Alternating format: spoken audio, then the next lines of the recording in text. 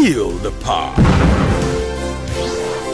Welcome to Righteous Invasion of Truth with Dr. Abel Damina.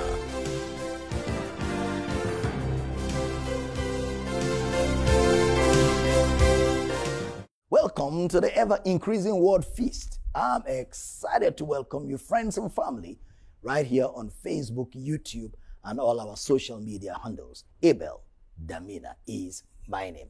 Listen, the truth of the Word of God is, when God's Word is preached and taught, God's power to save is made available. Brother Paul says, I'm not ashamed of the gospel of Christ. It's the power of God unto salvation. I'm honored to serve you grace today, to bring you clarity of teaching from the Word of God. Invite a friend, a loved one, create watch parties, tag people, because the Word is going to come very hot and powerful today. You know, there's a mandate of God on my life to reintroduce Jesus to this generation, equipping the believer to know who you are in Christ, what you have in Christ, and what Christ can do through you. It is with that mandate in mind that this message is coming to you right now. It will change your life forever. However, remember the scripture tells us the time shall come when they shall not endure sound doctrine. The Greek word hugaino, wholesome doctrine. There's an endurance required. So as you listen, please painstakingly and patiently listen to the teaching of God's word. Don't listen with a critical mind. Listen with a mind to learn. You know, Jesus said, learn of me, for I am meek and lowly of heart, and you shall find rest. So there's a meekness required. Brother James says, with meekness, receive the engrafted word, which is able to save your soul. There's a meekness required, and there's endurance required where sound doctrine is concerned. So you want to patiently follow the teachings. Most of my teachings are in a series. So get ready to follow. And if there's anything you don't understand, be patient. The teachings will continue to explain themselves until you come to a place of understanding and clarity in the knowledge of Christ. One more thing to say with you today. If you're in an area where there's no Bible teaching church, where the message of Christ like this is preached, you can start one, or you can join any of our campuses. Our campuses are extension houses of our local church, where brethren come together and they are fed, they are taught, they take responsibility, they pray together, they reach out to the people in their community with the truth of God's word. Our campuses are lighthouses in nations and cities and communities where believers come together and they are taught the word of God by myself. And I'm excited. If you want to be a part of what we're doing around your community, or you want to start one, all you need to do is shoot me a mail today, Dr. Abel Damina at yahoo.com, and we shall guide you on what to do to either begin one campus or join another. It's not good for you to be in isolation. The Bible says, do not dismiss the assembling of yourselves together, as the manner of some is. In prophecy, the word of God tells us that God will bring the solitary into families. You are a member of a family, and there is no family that does not have a gathering. Our gathering is our assemblage to be taught, to be equipped, and to become responsible for other people's growth. It's so important, and I'm looking forward to hearing from you today. Lastly, there's a plethora of books I have written that addresses so many issues of the Christian faith. They're all on the screen. Look at this. Today, you can order for a book or two or all the set by shooting an email to Dr. Abel Damina at yahoo.com. Including today's message, you can order for the CD or the DVD. The entire essence is to nourish you, enrich you, and equip you with robust understanding of your relationship with Almighty God. I'm excited to be able to serve you. Fasten your seatbelts. Let me take you right now into a gospel adventure, into the service where the Spirit of our God is already moving. Happy viewing. We're beginning a teaching on the revelation of Jesus, and we're going to stay in the book of Revelation. We're going to begin with Revelation chapter 1, verse number 1. I'll read the King James and I'll read the Amplified Version. The revelation of Jesus Christ, which God gave unto him to show unto his servants things which must shortly come to pass. And he sent and signified it by his angel unto his servant John. Please pay attention, and you need your pen and paper because we're going to do quite some work here. Give me the Amplified of the same verse. This is the revelation of Jesus Christ, his unveiling of the divine mysteries. God gave it to him to disclose and make known to his bondservants certain things which must shortly and speedily come to pass in their entirety. And he sent and communicated it through his angel messenger to his bondservant John. So the revelation of Jesus. The revelation of Jesus. If your Bible was mine, I will underline that word. The revelation of Jesus, because that's key. Jesus came to reveal the Father to us. And without controversy, great is the mystery of godliness, that God is manifest in the flesh. God is manifest in the flesh. So Jesus came to reveal the Father to us. The Holy Ghost is here to reveal Jesus to us. The Holy Ghost is here today to reveal Jesus to us. John chapter 16, verse 13. Howbeit when he, the Spirit of truth, is come, he will guide you into all truth. For he shall not speak of himself, but whatsoever he shall hear, that shall he speak, and he will shew you things to come. Next verse. He shall glorify me, for he shall receive of mine, and shall shew it unto you. All things that the Father hath are mine. Therefore said I, that he shall take of mine, and shall show it unto you. He shall take of mine, and he will show it to you. He will not speak of himself. The Holy Ghost will not speak of himself. He shall take of mine, and he will show it to you. He shall glorify me. This is Jesus speaking. So Jesus came to reveal the Father to us. He that has seen me has seen the Father. John chapter 14. He that has seen me has seen the Father. But the Holy Spirit is here today to reveal Jesus to us. Why? Because the revelation of Jesus unveils the believer.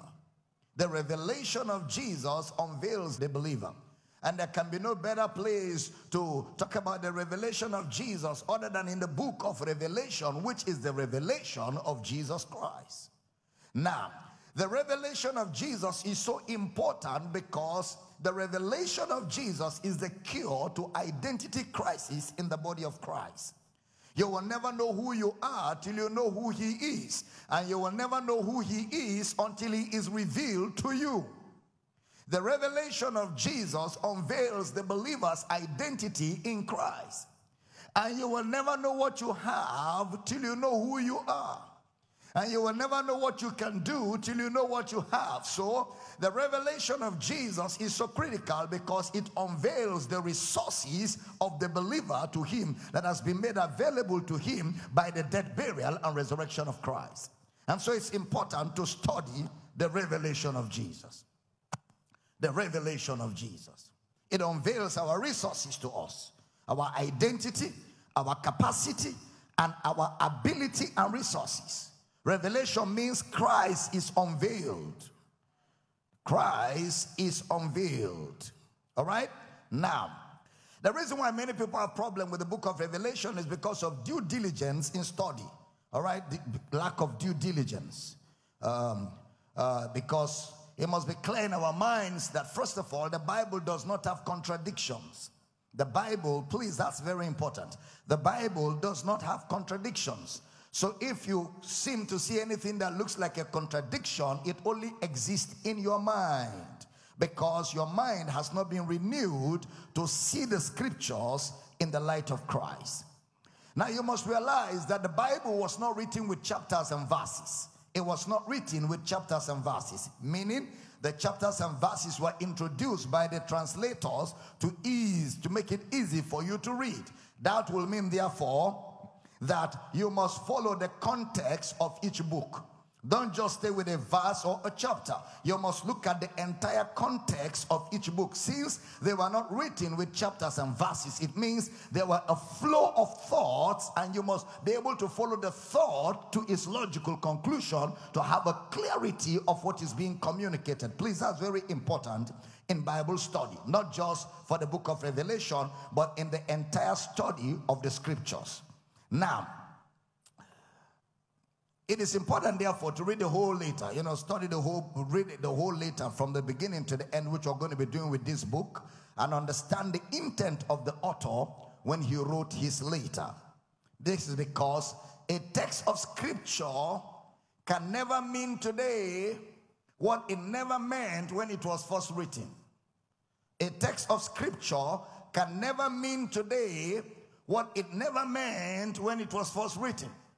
When it was first written, its intent then is still its intent now, and it will still be its intent forever. And that's why it's important to stay with the context of the scriptures. So clearly, the book of Revelation was written by an apostle called John. John, one of the apostles of Jesus, one of the 12.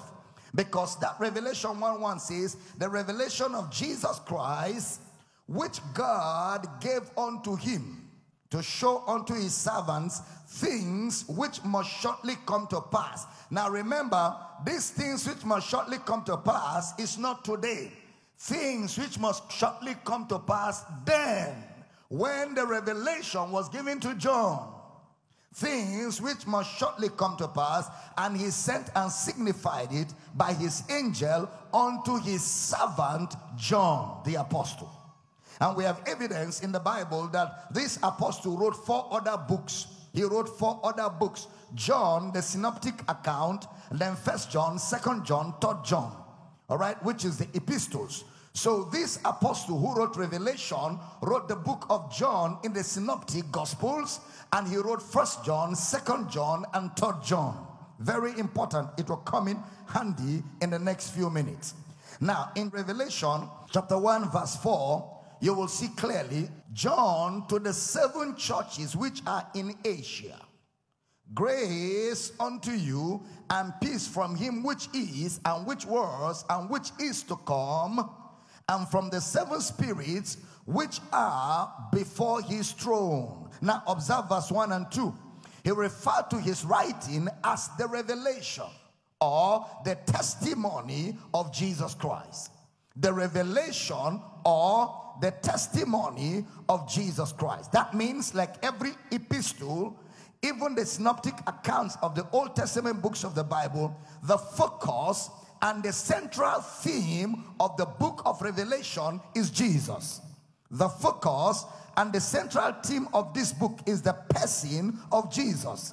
All right? And this was not in reference to the incarnation, but this was in reference to the resurrection.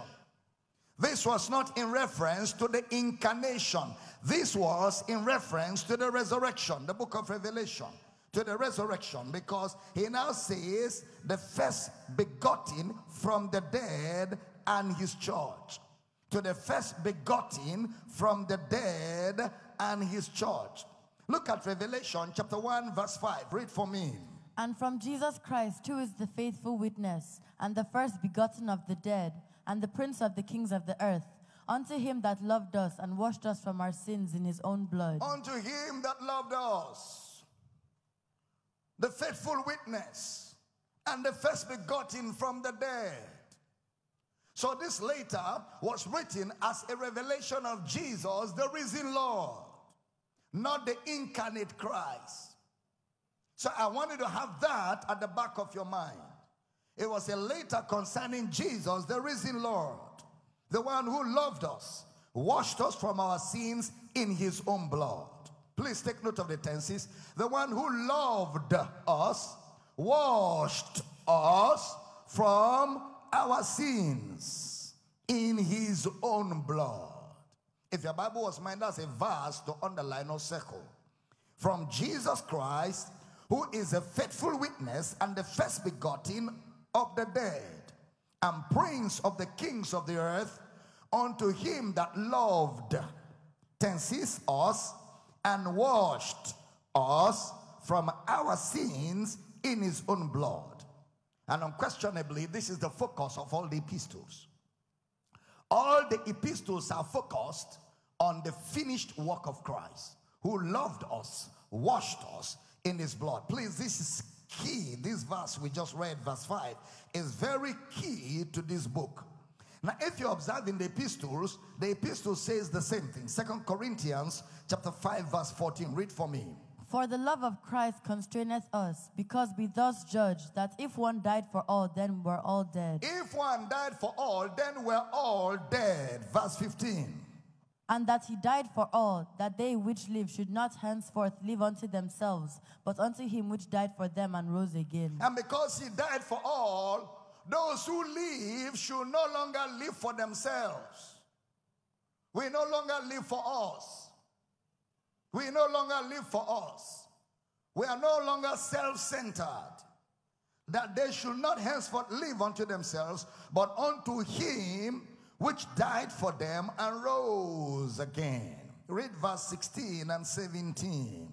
Wherefore henceforth know we no man after the flesh. Yea, though we have known Christ after the flesh, yet now henceforth know we him no more. 17.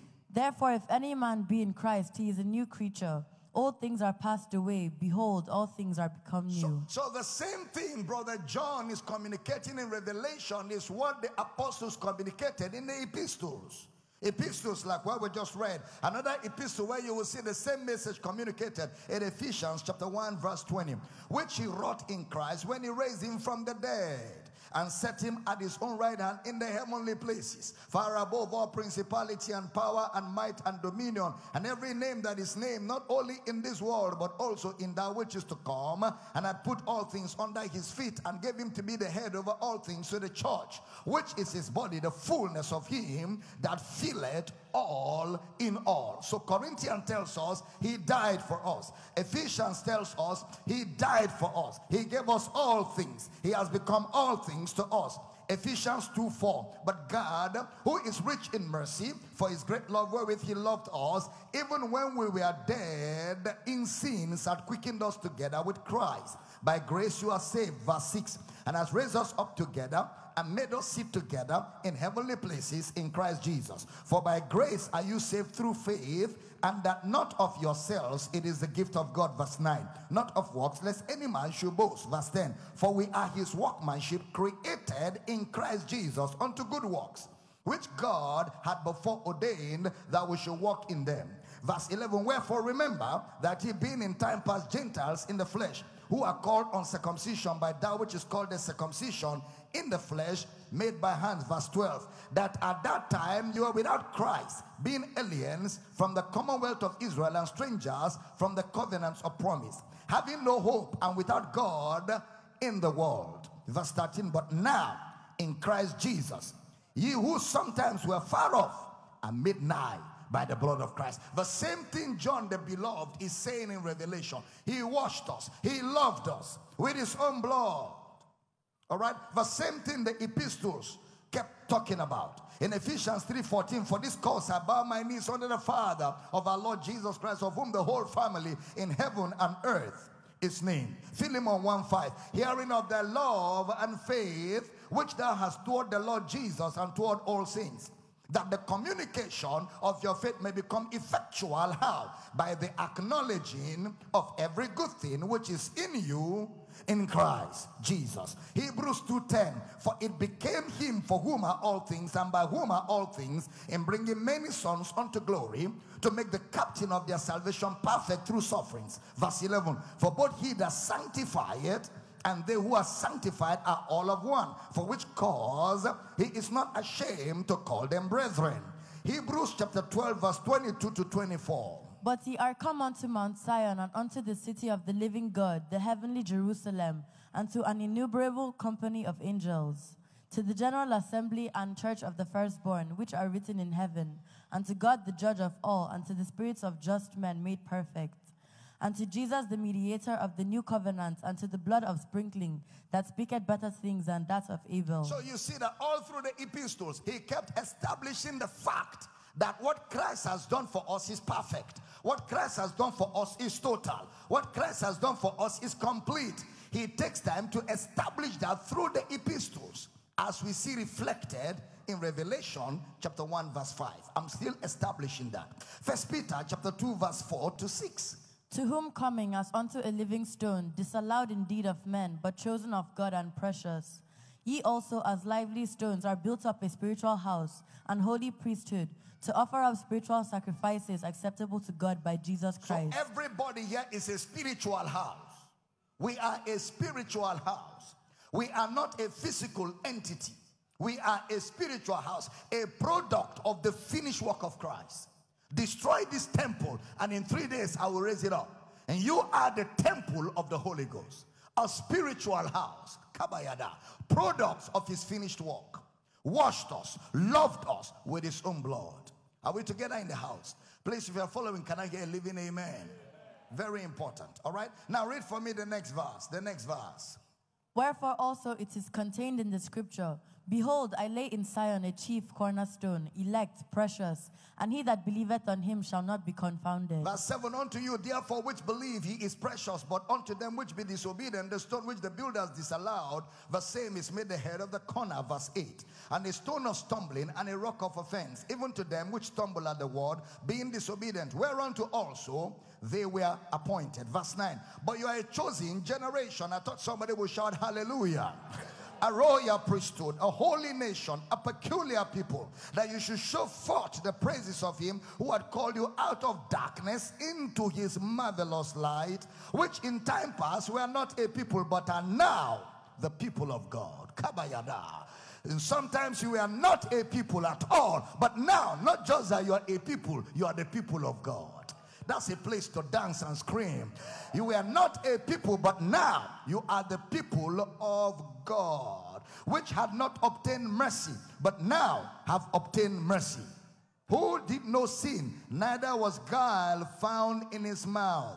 Who, when he was reviled, reviled not again. When he suffered, he threatened not, but committed himself to him that judgeth righteously. 24. Who his own self bore our sins in his own body on the tree, that we, being dead to sin, should live unto righteousness, by whose stripes you were healed.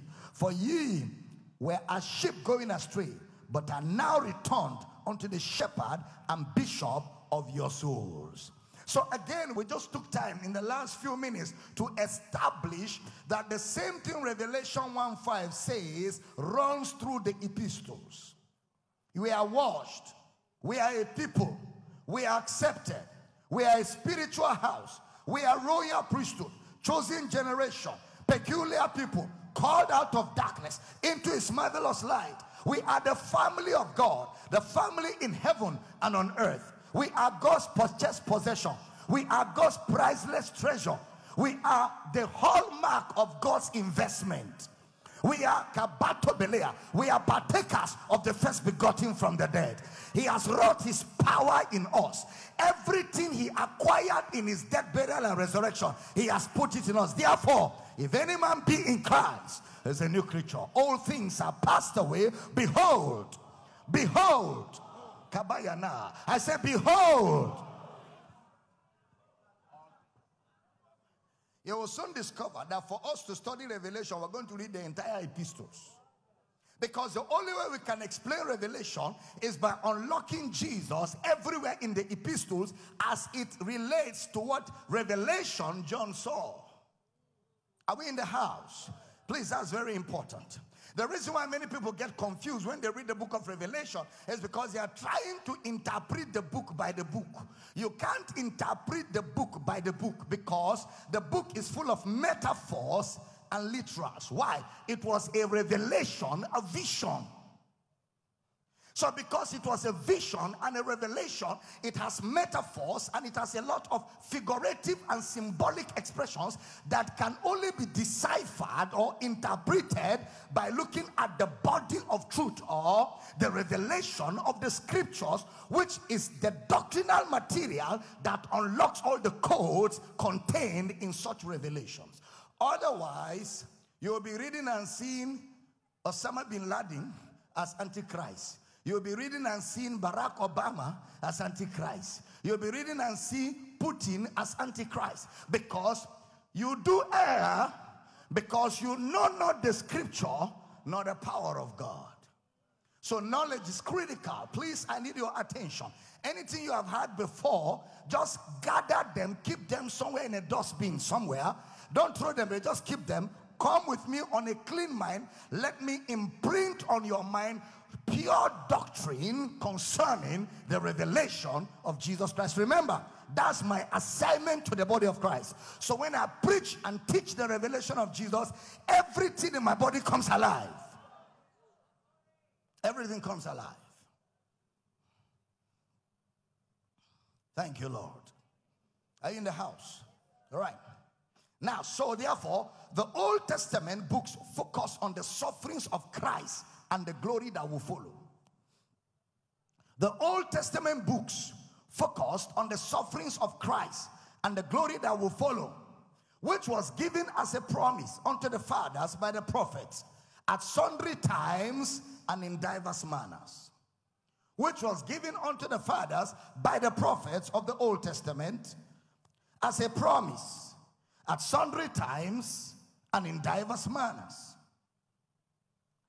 Luke 24, 25 to 27 tells us that. Luke 24, 44 to 46 tells us that. Romans 1, 1 to 4 tells us that. And 2 Timothy 3, 14 to 15 tells us that. You can take that to study at home and follow what I just said. Number 2, the Synoptic Gospels focus on the incarnation. The Synoptic Gospels focused on the incarnation, his ministry and his death. The Synoptic Gospels focus on the incarnation, his ministry and his death. Number 3, the epistles focused on the resurrection. Christ the firstborn and his church the new birth. Christ the firstborn and his church the new birth, or the new creation, or sons of God, or believers. The epistles focus on the resurrection. Christ the firstborn and his church the new birth, new creation, sons of God, or believers. The epistles, very important, focuses on the resurrection. Christ the firstborn and his church the new birth, new creation, sons of God, and believers. Now, back to Revelation chapter 1 verse 3. Blessed is he that readeth. So everybody here that is reading with me, you're already blessed. And they that hear the words of this prophecy, and keep those things which are written therein, for the time is at hand. The phrase, words of this prophecy, that phrase, if your Bible was mine, I will underline that. Words of this prophecy refers to utterances. Utterances. And that is why John, in the entire letter, kept saying, let him hear what the Spirit is saying, or what the Spirit saith. It's very, very, obvious. It's well pronounced in Revelation. For example, Revelation 2:7. He that had an ear, let him hear what the Spirit saith unto the churches. To him that overcometh will I give to eat of the tree of life, which is in the midst of the paradise of God. We shall do exegesis on that shortly. Revelation 2:11. He that had an ear, let him hear what the Spirit saith unto the churches. He that overcometh shall not be hurt of the second death. Revelation 2:17. He that had an ear, let him hear what the Spirit saith unto the churches. To him that overcometh will I give to eat of the hidden manna, and will give him a white stone, and in the stone a new name written, which no man knoweth, saving he that receiveth it. Revelation 2:29. Read for me. 2:29. He that hath an ear, let him hear what the Spirit saith unto the churches. Revelation 3:6. He that hath an ear, let him hear what the Spirit saith unto the churches. Revelation 3:13. He that hath an ear, let him hear what the Spirit saith unto the churches. Revelation 3:22. He that hath an ear, let him hear what the Spirit saith unto the churches. Now, if you observe, this is totally different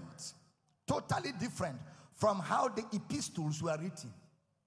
Totally different. All right? Because this keeps telling you that there is something the Spirit is saying. But the epistles are taken from the scriptures. The epistles are not what the Spirit is saying.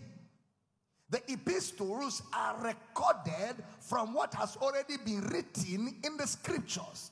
But Revelation is written based on what the Spirit is saying. Jesus and all his apostles, all of them, Jesus and all the apostles taught from the Old Testament. None of them stood and said the Spirit is saying. All of them taught from the Old Testament. Beginning at Moses and all the prophets, he expounded unto them in all the scriptures. He didn't say what the Spirit is saying. The only person now we are seeing who is saying as utterance what the Spirit is saying without reference from the scriptures is John in a revelation or a vision. Brother Paul quoted from the Old Testament. Brother Peter quoted from the Old Testament. James, all of them quoted from the Old Testament. The only book where you will see what the Spirit is saying or saith is the book of Revelation. In fact, to establish that further, if you read Luke 24:25, ought not Christ to have suffered these things and enter in his glory? Beginning from Moses and all the prophets, he expounded unto them in all the scriptures. Romans chapter 1 verse 1, Paul, a servant of Jesus Christ, called to be an apostle, separated unto the gospel of God, which he had promised afore by his prophets in the holy scriptures. In the holy scriptures. Ephesians 3:2, if you have heard of the dispensation of the grace of God, which is given me to you, what? How that by revelation he made known unto me the mystery, as I wrote afore in few words, whereby when you read you may understand my knowledge in the mystery of Christ, which in other ages was not made known unto the sons of men, and it is now revealed unto his holy apostles and prophets by the Spirit. Are you following?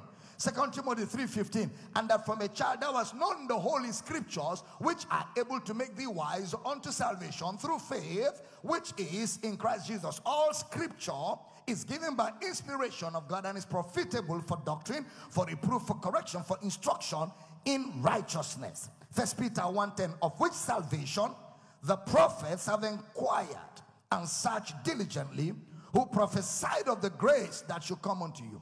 Searching what or what manner of time the Spirit of Christ which was in them did signify, when he testified beforehand the sufferings of Christ and the glory that shall follow. 2 Peter chapter 1 verse 19, we have also a more sure word of prophecy. A more sure word of prophecy. This is not what the Spirit is saying. A more sure word of prophecy will be reference to the scriptures of the prophets. What has already been written. Are you following? What has already been written. Now, if you're paying attention carefully, what I'm taking time to establish here is that the book of Revelation is written different from the way the rest of the scriptures is written. Meaning, we will need to be very careful in our interpreting of that book. All right? We have a more sure word of prophecy, whereunto you do well that you take heed as unto a light that shineth in a dark place, until the day dawn and the day star arise in your hearts. Knowing this first, that no prophecy of the scripture is of any private interpretation, private origin, or private source. For the prophecy, now if your Bible was mine, I will underline the prophecy. The prophecy. For the prophecy came not in old time by the will of man, but holy men of God spake as they were moved by the Holy Ghost. The phrase, a more sure word of prophecy, used by Peter in this epistle, is different from the phrase, words of this prophecy. The prophecy is different from words of this prophecy. Revelation says, words of this prophecy. The epistle says, the prophecy. All right? Please, very important. Take note of that. Peter explained it in context as prophecy of the scripture. The prophecy that came in old time by holy men who spake as they were moved by the Holy Ghost. In other words, he was referring to the utterances of the prophets. Question, what was the summary of the utterances of the prophets? Sufferings of Christ and the glory that will follow. All right, that's the summary of the utterance of the prophets of the Old Testament, which he explained earlier in his first letter In 1 Peter chapter 1 verse 10 to 11. You can write that down for the purpose of reference. So John in the book of Revelation refers strictly to his own writings. Take note, what he saw, number one, what John saw, what John heard, and what John said.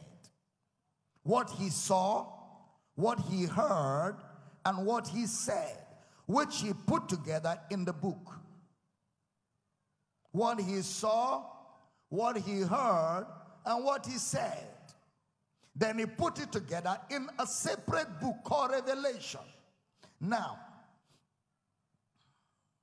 a similar statement will be seen used by Brother Paul in his letter to Timothy. He made such a statement when he was writing to Timothy. In 1 Timothy 4:1.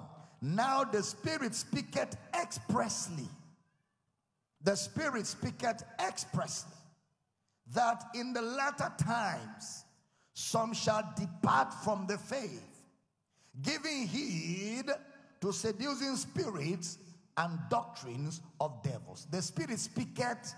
That means what Brother Paul was saying here to Timothy is not in reference to the scriptures, was an utterance. Was an utterance. What he heard from the Spirit. Just like John saw, heard, and said.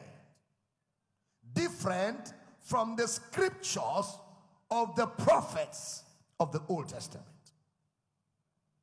So these were utterances via the gifts in the Spirit. Now observe, Brother Paul spoke about some people departing from the faith. What is the faith? The gospel of Christ. The faith is the gospel of Christ, and the fruit of which is to give heed to seducing spirits and doctrines of devils. They will avoid the gospel of Christ because they want to be seduced. You know what I mean? When people want to be seduced, they leave a good church like this where the word of God is paramount, and they look for where woozy goes on because they want to be seduced. If you don't want to be seduced, you stay where the word is taught in simplicity. But if you're looking for woozy, somebody that 14 people are chasing you, 14 of them, you must raise 14 altars for each altar to fight each of them. Woozy. Because you don't like word, so you want extracurricular activities that is coming from extra spirit realm. Okay? So now, you raise 14 altars to fight 14 people. And you must renew the altar every year. And the sacrifice on the altar will determine how fast the victory will come. Because you want woozy. You don't want to stay with the faith. What is the faith? The gospel of Christ. So what are you doing? You are giving heed to seducing spirits to seduce you. Where do they have their origin from? Doctrine of devils. What is doctrine of devils? Raise 14 altars. There's no such verse that says you should raise 14 altars. It's not in the Bible. Anybody asks you to raise an altar is a thief. It's a thief. There is no altar to be raised. Altar is a place of animal sacrifice. Jesus died on our behalf and put an end to animal sacrifice. No more altars. No more altars. You are the temple. What are you looking for altar for? Are you offering animals? Then they will tell you, you know, especially now that politics, you know, in Nigeria we're about to confront political era. Every politician must have an altar. If you don't have an altar, you'll be defeated. And some politicians are putting the lives of, they are killing small children, the blood of little babies on top of that altar. And you are using, well, how much? How much do you want to give? You think that money can fight the blood of a baby on an altar that is confronting you? The woozy stuff. They just want to mess up with your thinking cap. They want to make a dummy out of you. They're actually collecting your intelligence. All the years your father invested in sending you to school, they want to rubbish all that and bring your mind to where your mind is not familiar with. Before a man takes advantage of you, he must bring your mind to an unfamiliar territory and make a stupid person out of you. Giving heed to seducing spirit and doctrines of devils. There's nothing like altar. Jesus said, all power is given to me. Kabayada. Behold, I give you power. So if anybody has offered the blood of animals on an altar somewhere and a shrine, and he's using it to target you, just that you stood up in the morning and said, glory, that entire altar with the sacrifice is rendered ineffective. You don't need too much.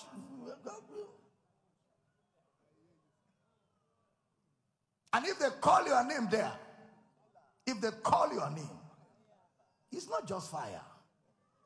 If they call your name, they will not know what threw them away. They came to pick Jesus. He didn't talk. He just did. Everybody fell on the ground. He walked. That's a man who knows what he carries.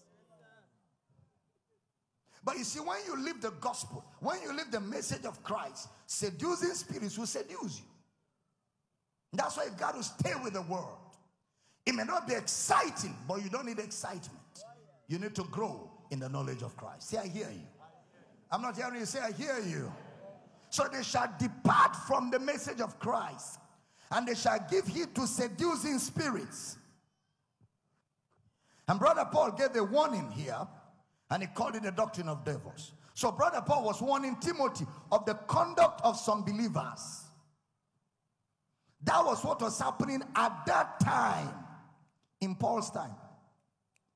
And because of that conduct of believers not paying attention to the word of God, Brother Paul wrote to Timothy. And that is why people like Brother John wrote the letter to the 7 churches. Because apostasy was setting in. And people's conduct was becoming compromised. People's behavior was becoming compromised. People were no more loyal to the message of Christ. People were looking for extracurricular things to engage themselves in. Christianity for them was too boring. They needed some activities to spice up. And the moment you start looking for how to make Christianity exciting, if the fact that Jesus died, was buried, on the 3rd day he rose, does not excite you, if you are looking for any other thing to add to what he has done, you become a victim of deception. So the church had started entering a period of apostasy. That is why John wrote the letter to the 7 churches. You will soon see something. That's why that letter was written, reminding them that there is a superior revelation. Jesus is everything. He wrote that letter to bring them to a place of revelation so they can see Christ. Because once you see Christ, that's the end of discussion.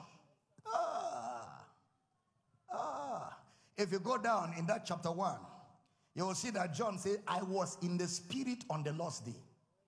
Now, so for you to be in the spirit means he was right before the Lord. He says, and then I heard a voice from behind.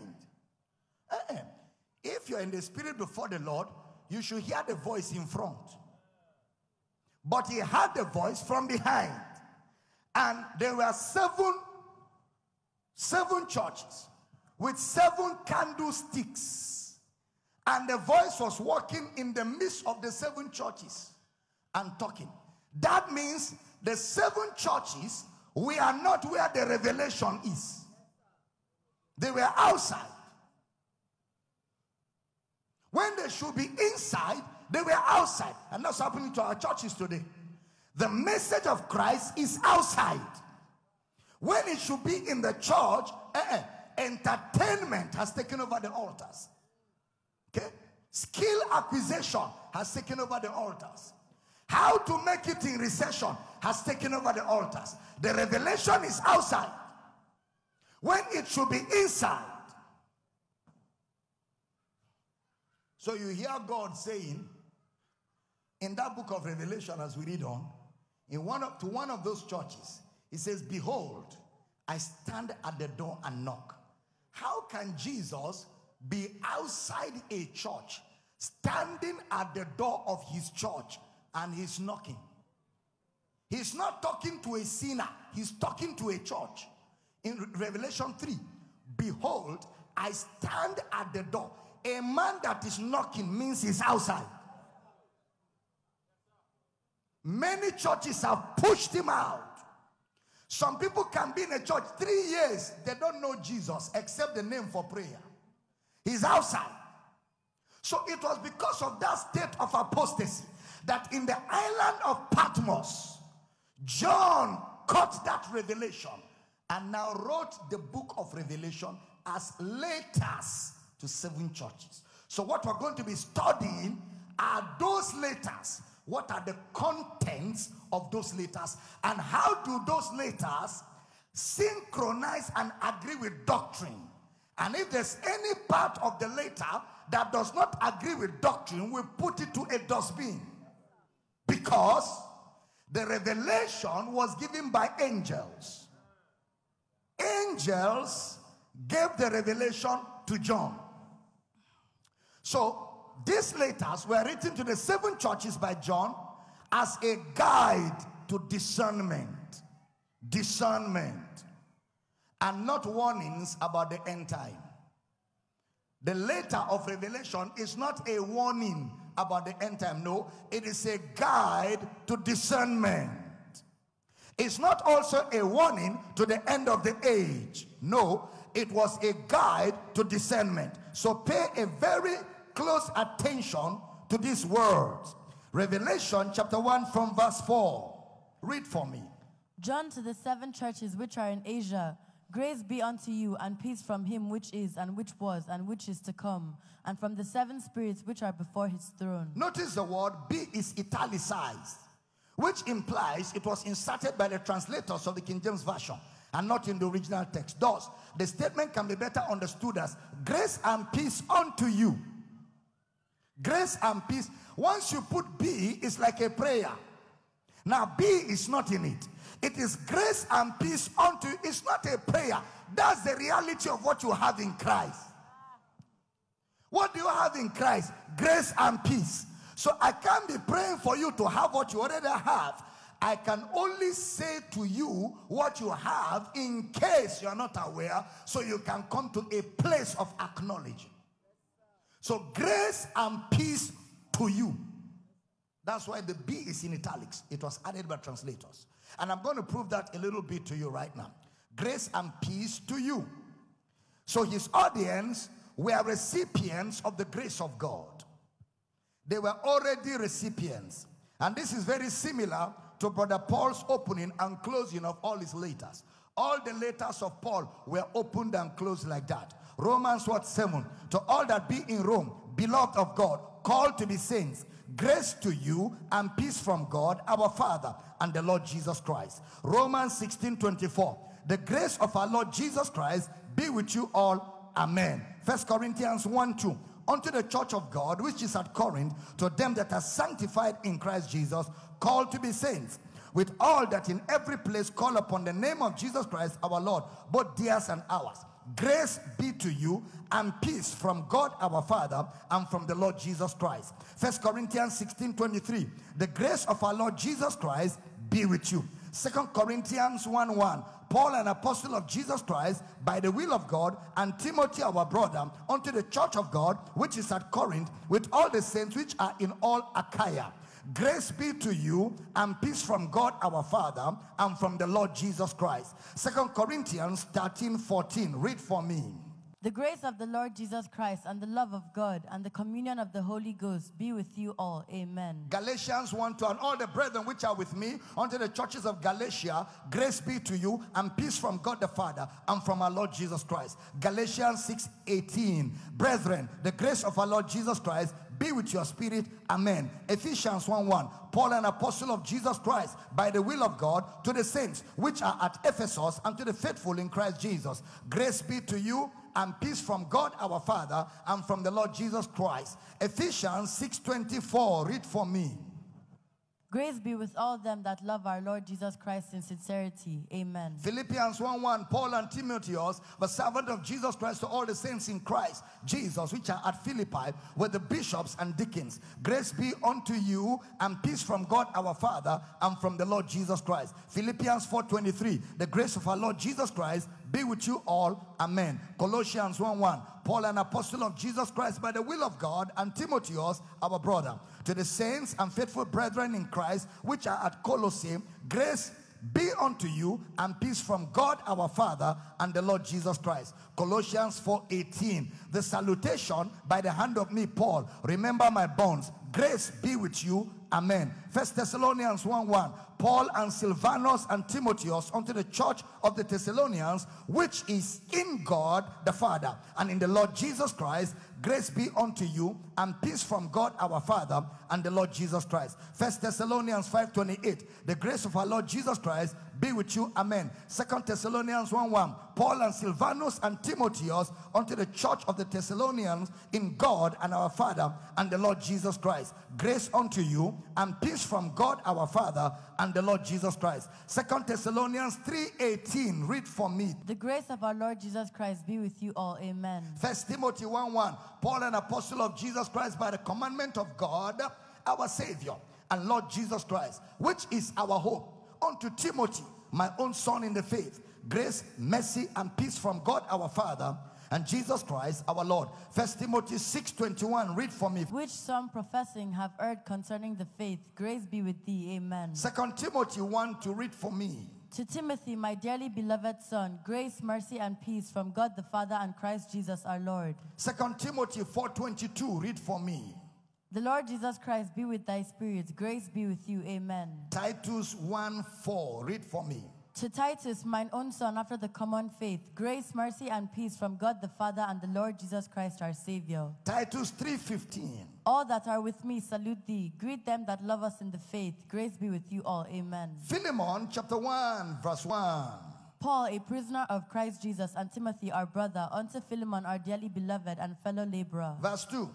And to our beloved Aphia and Archippus, our fellow soldier, and to the church in thy house. Grace to you and peace from God our Father and the Lord Jesus Christ. Philemon verse 25. The grace of our Lord Jesus Christ be with your spirit. Amen. Now this is also similar to the opening and closing words of the writer of the book of Hebrews, Peter and John. Hebrews 13:25. Grace be with you all. Amen. 1 Peter 1:1, Peter, an apostle of Jesus Christ, to the strangers scattered throughout Pontus, Galatia, Cappadocia, Asia, and Bithynia, elect according to the foreknowledge of God the Father, through sanctification of the Spirit, unto obedience and sprinkling of the blood of Jesus Christ, grace unto you and peace be multiplied. 2 Peter chapter 1 verse 1, read for me. Simon Peter, a servant and an apostle of Jesus Christ, to them that have obtained like precious faith with us through the righteousness of God and our Savior Jesus Christ. Verse 2. Grace and peace be multiplied unto you through the knowledge of God and of Jesus our Lord. 2 John 1:3. Grace be with you, mercy and peace from God the Father and from the Lord Jesus Christ, the Son of the Father, in truth and love. Now if you observe, all the B are in italics. All, everywhere we read, everywhere you see B is in italics, meaning that the translators were the ones who put the B. Otherwise, it was not trying to pray for them to have grace. It was informing them of what they already have in Christ. Ephesians 2:5, even when we were dead in sins had quickened us together, by grace you are saved. You are saved by grace, so you already have grace. And has raised us up together and made us sit together in heavenly places in Christ Jesus. Verse 8, for by grace are you saved through faith, and that not of yourselves, it is the gift of God, not of works, lest any man should boast. For we are his workmanship, created in Christ Jesus unto good works, which God had before ordained that we should walk in them. Hence, Brother Peter will now write in 2 Peter chapter 3 verse 18. Read for me 2 Peter 3:18. But grow in grace and in the knowledge of our Lord and Savior Jesus Christ. To him be glory both now and forever. Amen. The believer can grow in grace because he has been saved by grace. The only reason why you can grow in grace is because you're already saved by grace. And that growth primarily is a function of knowledge. That growth is a function of knowledge and not effort. It's a function of knowledge, not effort, not prayer. It's a function of knowledge. Every day you come and you're hearing me teach, you're growing in grace as a result of the knowledge you're receiving. 1 Peter chapter 2 verse 2. As newborn babes, desire the sincere milk of the word, that you may grow thereby. Now, I said all of that to come back to Revelation chapter 1 verse 4 to 6. Read for me very carefully. John, to the 7 churches which are in Asia, grace be unto you and peace from him which is, and which was, and which is to come, and from the 7 spirits which are before his throne. 5. And from Jesus Christ, who is the faithful witness, and the first begotten of the dead, and the prince of the kings of the earth, unto him that loved us and washed us from our sins in his own blood, and hath made us kings and priests unto God and his Father. To him be glory and dominion forever and ever. Amen. Now let me ask you an intelligent question before I drop a few more revelations and then we close. When he wrote Revelation chapter 1 verse 4 to 6, is he talking about what God will do in the believer or what God has done in the believer? All right. So if it is what God has done in the believer, that means that is the premise on which the book is written. That means anything you see in the book that does not agree with what Christ has done in the believer, throw it away. Because in his introduction, doctrinally, before he shares with you the vision, are you following? Before he tells you what he saw in the vision, before he gives you the metaphors, before he gives you the symbols, before he tells you about the horses and the beasts and the dragon, he first of all establishes your position doctrinally. Put that verse 4 again. Let me read so that you can hear me clearly. John, to the 7 churches which are where? In Asia. What does he say to them? Grace unto you and peace from him which is, which was, and which is to come. That means what I'm about to say to you is from he that has the past, the present, and has seen the future. That means the future can't change it. Whatever I will say about the future cannot change this position. Whatever I will say about the past cannot change this position. And whatever I will say about the present cannot change this position. Which position?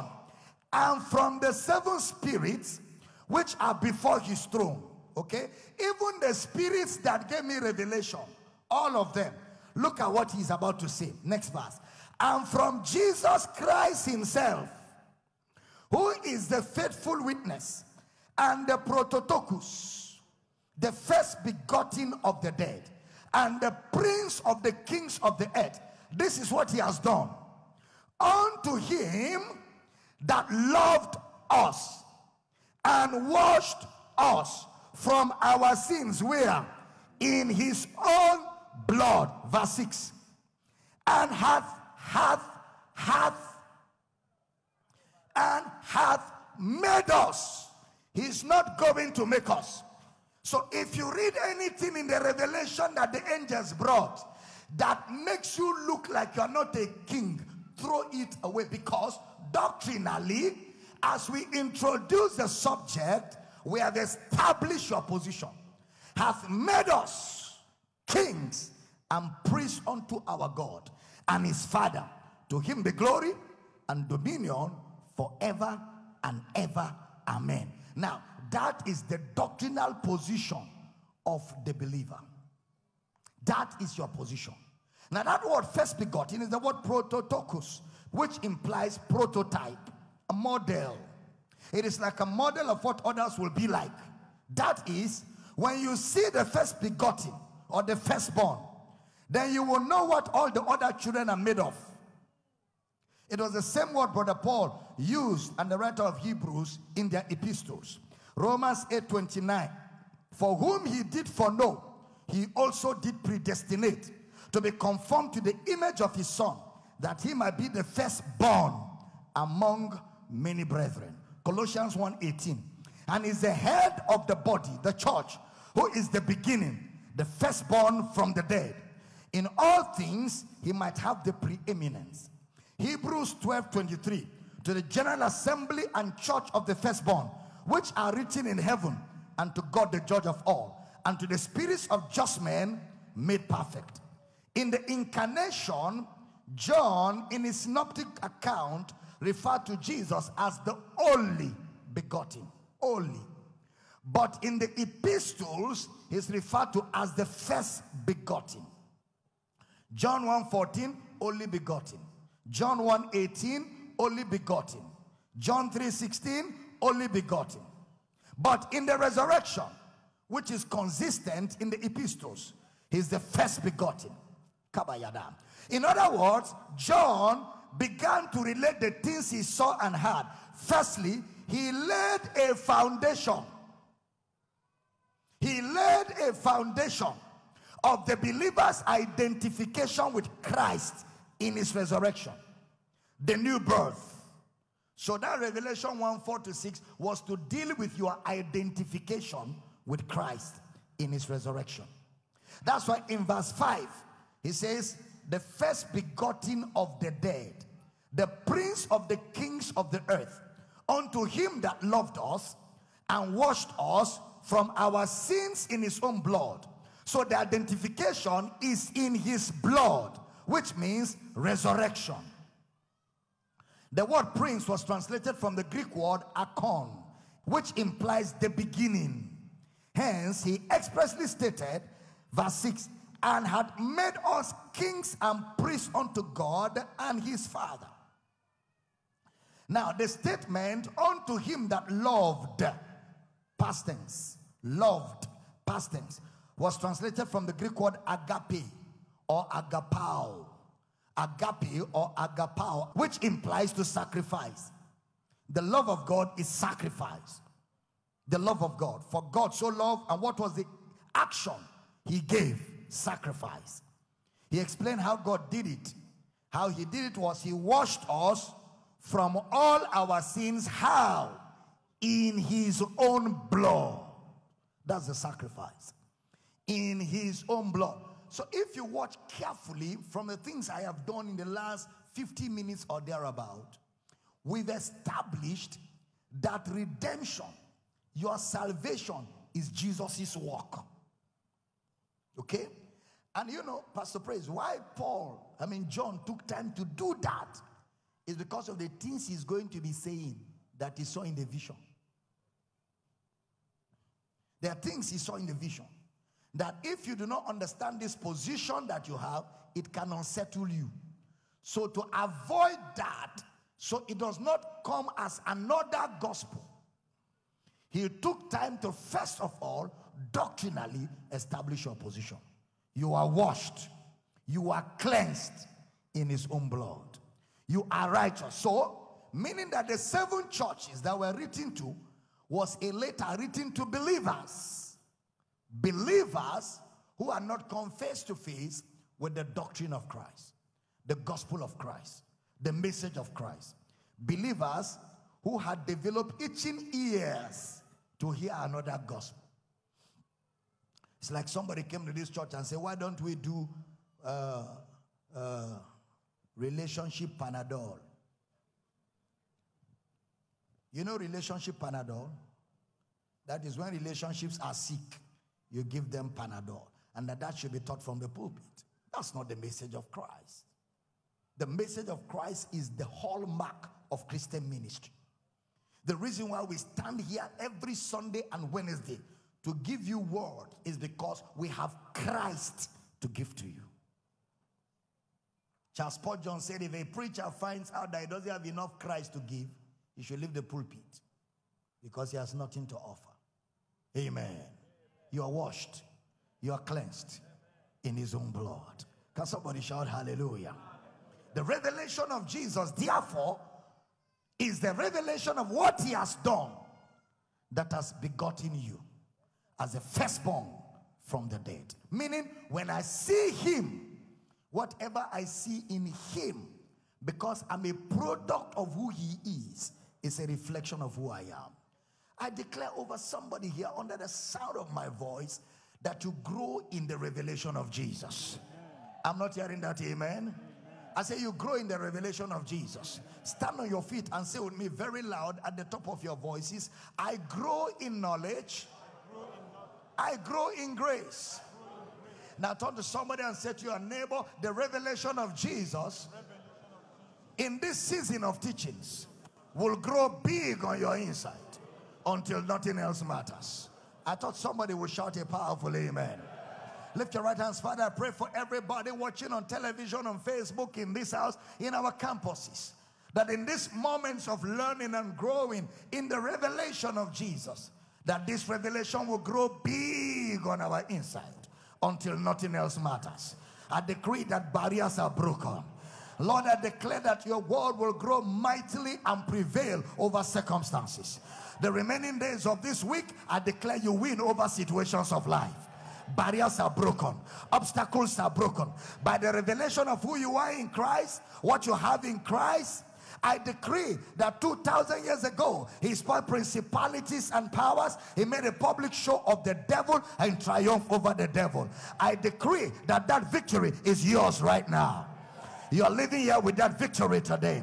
You are blessed beyond the cause. You are kept by the power of God. Grace is multiplied in your life. In the name of Jesus, every struggle ceases right now.